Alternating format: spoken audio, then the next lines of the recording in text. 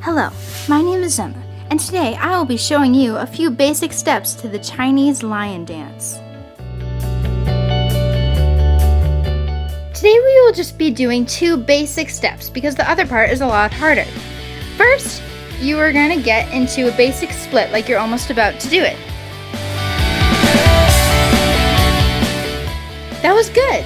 Now make sure you stay in your split position because next you're going to be adding on to it. Now you're going to jump into the air almost looking like a toothpick. Good! Keep doing it, and now you've created the first basic step to the Chinese lion dance.